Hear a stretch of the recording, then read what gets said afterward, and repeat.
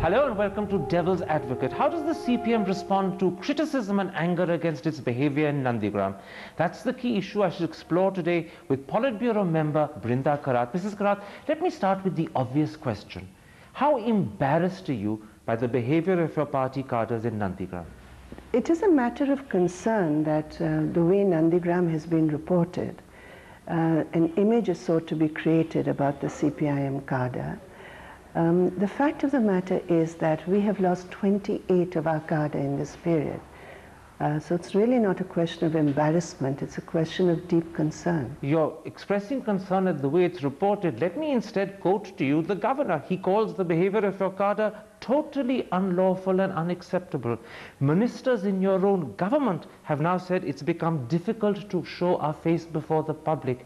Your own allies say the CPM alone is responsible. And instead, you're not embarrassed, but you're blaming the press for the way they've reported it?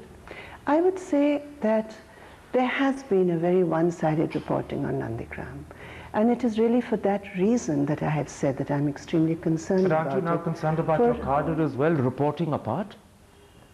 If you can give me specific instances of what you're referring to, then, you know, I could certainly respond to it. With pleasure. It's sort of a general remark. Let me give you instances. My cadre has been at the receiving end of it for 11 months. Telegraph newspaper, 7th of November, nearly 10,000 villagers fled as CPM cadres started setting one house after another on fire. Let me give you another example. A large number of armed persons from outside the district have, it is undeniable, forced themselves upon the people of Nandigram. That's the governor of the state. Well, the governor, in fact, is quite right in saying a large number of outside people have come. CPM people. Excuse me, and now there is ample evidence to show who those outside people are. Today, it is simply astounding and amazing to me that on the one hand, you have forces who say they are so concerned about Maoist infiltration in this country, and on the other hand, in Nandigram, where huge caches of arms, landmines, 75 detonators have been found. I'll come to all of that, but let's stick to the subject I raised. I'll come to that. Let's stick to the subject I raised. So you raised the CPM cadres have raped women. The Indian Express is carrying front page stories for the last 3 days. Houses have been burnt. Please, thousands of people have been made homeless. And you are not embarrassed by this behavior? There's not a question. If it is true and it is being verified, it's not a question of CPM card. If any woman in Nandigram has been raped in the last 5 days, let me assure you that this is a government which will ensure the strictest, most stringent punishment. But at the moment, I'm sitting in front of a Politburo member who's not even prepared to accept embarrassment at the behavior of your cadres. How can we believe your government will react when you won't express embarrassment? Again, I will tell you, embarrassment about what? You have to be specific. The behavior of your cadres. What I'm saying is, if there is any verifiable report looting homes, burning homes, raping women, making people homeless, rendering perhaps thousands homeless. For goodness sake, Karan, please, just let's get things in perspective. The fact of the matter is there have been houses looted, there have been houses plundered.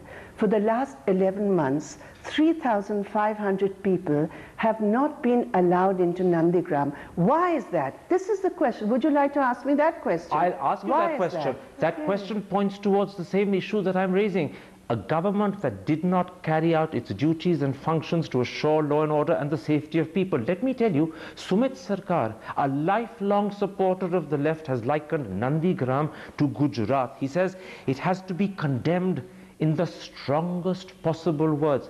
Your closest supporters say this, and you're not one bit embarrassed? You know, I have a great deal of respect for Sumit's, you know, as a historian, but he has never been a supporter of the CPIM. So, you know, let's be clear on the record. And anyway, I don't want to go into individuals, Karan. Leave Sumit out of it, I accept. Exactly. Let me then point towards all the other left supporters. Karan, may I just make this point, Mrinal Sen, Gautam Ghosh, Prunadas Bol, Aparna Sen, Rutuparno Ghosh, Jogan Chaudhary, 60,000 people marched in silence through the streets of Calcutta, pointing the finger of blame at the CPM, and you're not even a little embarrassed? No, I'm not embarrassed. I'm deeply concerned that this should have happened. I'm deeply concerned about it. It's happened because they're losing faith in your party. As a member of the CPIM, I'm deeply concerned about the fact that there should be such a gap between what is the reality and how it is perceived.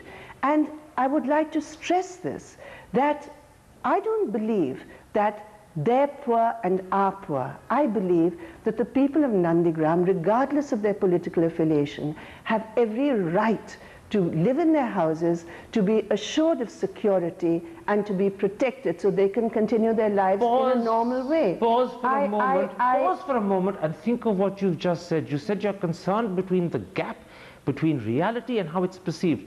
Today, most people say that in Bengal there is a rift between the CPM on the one hand and the rest of the state on the other. What in effect you're saying is that the CPM is right, everyone else in Bengal is wrong. Look, I'm not saying that at all. I respect the work of many of these artists and intellectuals, but I am a bit puzzled. For 11 months, when 3,500 poor people, scheduled caste people, minority people, agricultural workers were out in the camps, did they accept what Mamata Banerjee said then, that this is just drama? Where were they? I want to know that. Can I answer that? I'm concerned and puzzled about that. Even if you're right at pointing towards what I think you're suggesting, a sort of double standards on the part of these protesters, does that in any way justify the violence that was unleashed, the looting, the killing, the burning of houses and the raping? Even if double standards are there, does it justify this behavior? I can never, I have told you, if there is a single case of rape proved, my party, my government will take the most stringent action, unlike, let me complete my sentence, unlike those in the BUPC who prevented the Women's Commission from inquiring into the rape of a young girl of 14, raped and killed, the rape of another woman called Kakoli Giri, raped and not allowed to go in. The Women's Commission was not allowed to inquire into it. I let you mention these rapes in detail. I could counter by mentioning the details from the Indian Express. There are details of rapes on the Indian Express front page for the last 3 days. Let's not make it a tutu mama. I agree. I am the last person to have a debate on rape like this. Then let's pull back from rape. No, let's pull back from rape. I want to make this point. Unlike what the BUPC and the leaders of the so-called Land Defense Committee did when women were raped, they did not allow the Women's Commission to go in. They did not allow At the moment, you're not acknowledging the rapes either. You're no different. You are not acknowledging they've happened. You're not acknowledging the complicity of your cadres in them. Please, Karan, let me make it absolutely clear. The rape case has been filed by the police. Investigation is on.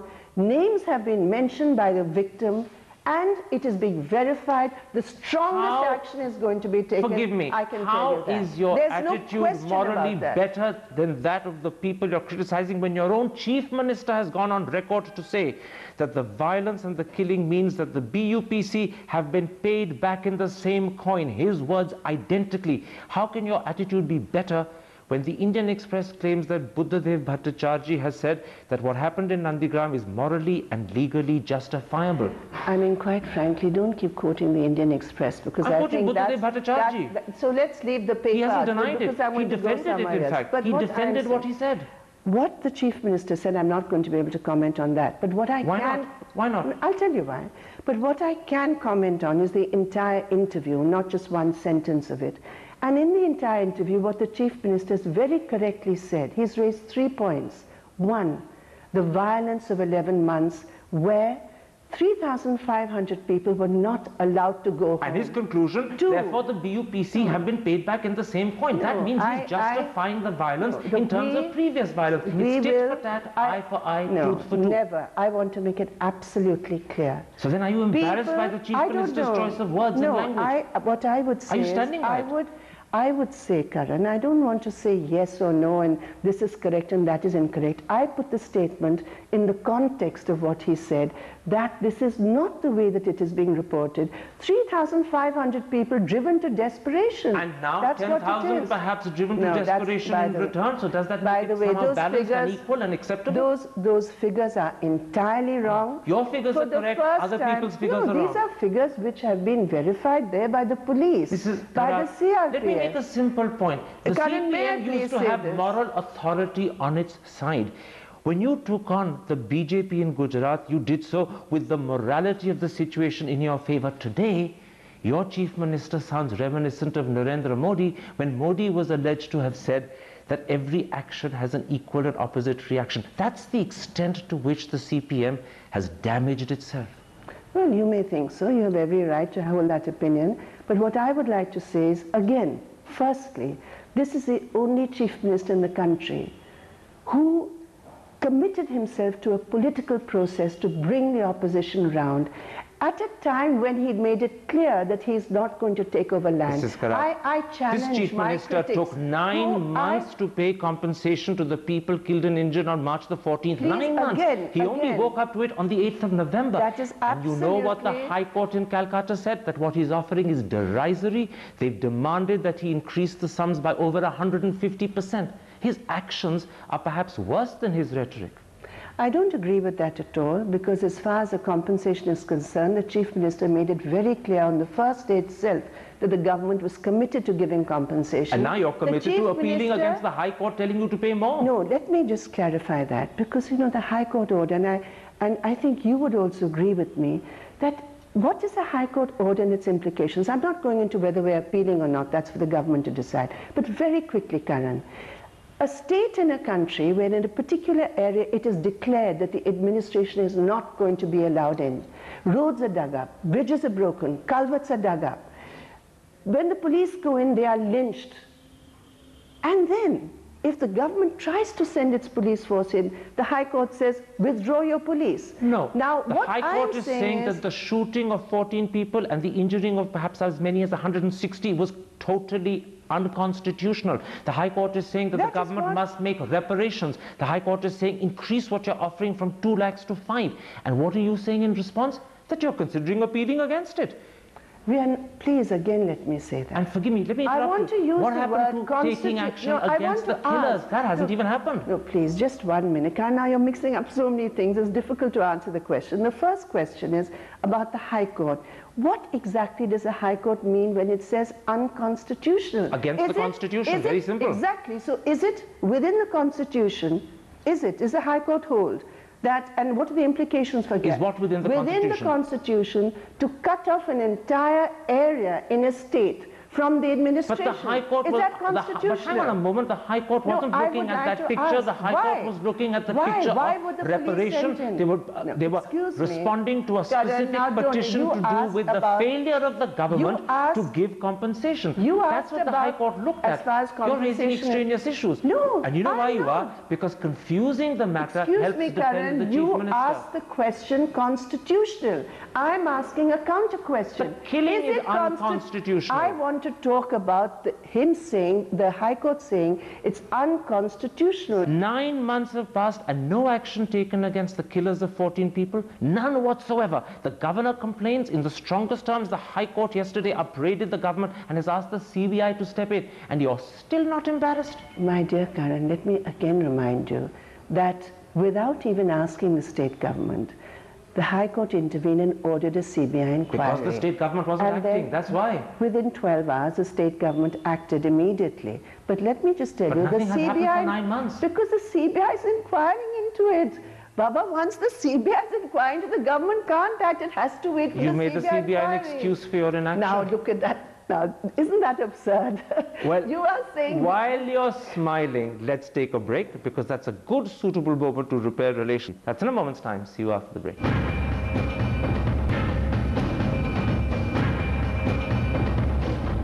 Welcome back to Devil's Advocate and an interview with CPM Politburo member Brinda Karat. Mrs. Karat, let's turn to the predicament of your Chief Minister. I put it to you today, he is the biggest loser. His reputation is damaged as a Chief Minister, his credibility is damaged as a moral authority, and his image in the country is damaged. I don't agree with that at all. Is that the only defense you're going to put up? I don't agree with those assertions that you're making. People used to think of him... This is the only Chief Minister in the whole country who has tried very hard for a political process with opponents who answer with arms. This is a Chief Minister, the only one in the whole country, who has said that there will be no land acquisition if the people don't want it. And people don't believe him. And people don't believe him. I don't agree with that. It's a very motivated political alliance which is doing this. I mean, think about it. But from the Maoists to the BJP to the TMC to the Congress. People don't have faith in the Chief Minister. The people of Nandigram have lost faith in Buddhadev Bhattacharjee, which is why they are prepared to be swayed by your opponents. I don't think so. I think there has been a very strong armed presence in that area which has terrorized people. And I think as the days go by, you will find a lot more evidence of the truth of what I'm saying. Let me put it like this. Buddhadev Bhattacharya was considered, until very recently, a sensitive visionary. Today he's looked upon as a cold, calculating apparatchik. That's the extent of his fall. Well, I mean, I don't know these descriptions because you're so good at, this wonderful, colorful language. As far as we are concerned, Buddhadev Bhattacharya is a leader of the party. He led the party in the elections and he won a 3/4 majority. And he has the support of the people of West Bengal. And the West Bengal government is under political attack because it is following alternative policies which are not liked by certain sections. The West Bengal government no doubt is under political attack, but in fact the problem is the CPI, the RSP and the forward bloc say it's under attack from the CPM. They say, and I'm quoting, the CPM alone is irresponsible. Your party is the problem. Your chief minister's handling is the problem. Let me put it this way. As the largest party in the alliance, we have been singularly responsible for keeping the alliance going.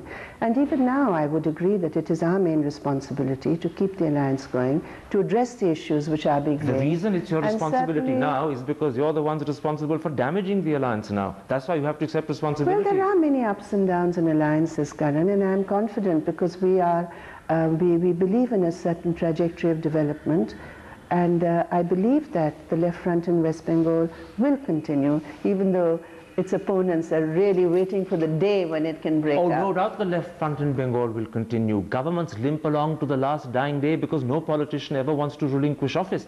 The problem is that for 30 years the CPM were considered invincible. Now you've inflicted upon yourself a moral defeat of unimaginable proportions. And if you won't even accept the enormity of what you've done, then I put it to you, the situation is a lot worse than it seems. I think we are the one party who have the capacity and who do. We have an internal process of analyzing and criticizing and pinpointing where our weaknesses have been. To recover and now, I'm you have to believe in resurrection. Well, I don't know about these, analogies which you are talking. Resurrection means that you've been dead and buried, as far as I understand the Bible. You're pretty close to that pitiable state. That's what I'm saying. I'm sorry, Karan. I must tell you that even very recently in the by-elections which have been held, including in the neighboring area of Haldia, we won a very convincing majority in spite of the fact that there was a big gang up against us. The situation changed my dear in the Karan, last 1 month. I'm afraid you'll have to wait for that. The situation changed in the last 2 weeks. You know that. No, I'm sorry. You're completely mistaken, because in the last 2 weeks, in fact, I think more and more people are understanding the tinderbox that Nandigram had become. More and more people are equating you to the BJP. They're equating Buddhadev Bhattacharya to Narendra Modi. The moral authority, which was really your biggest plus point, has been eroded. Don't you regret the fact that the moral authority of the CPM is damaged? West Bengal today is the one state where minorities can live in security. Oh, ask that of the people of Nandigram and see what answer you get. Yes, we will get that answer. You've got Muslim people barricading the streets of Calcutta in defiance of the government because they believe minorities have suffered. Please remember, among those 3,500 people, there were a large number of poor Muslims. Absolutely. So Muslims have lost out both ways. No matter who did it, Muslims have suffered. And the West Bengal government, committed to its secular position, will ensure the protection of the poor, of the minorities, and of all those who have been affected by the developments in Nandigram since January. The government is going to take responsibility, and I can assure you of that. I hope the people of Nandigram are not just listening, but actually want to believe you. Mrs. Karat,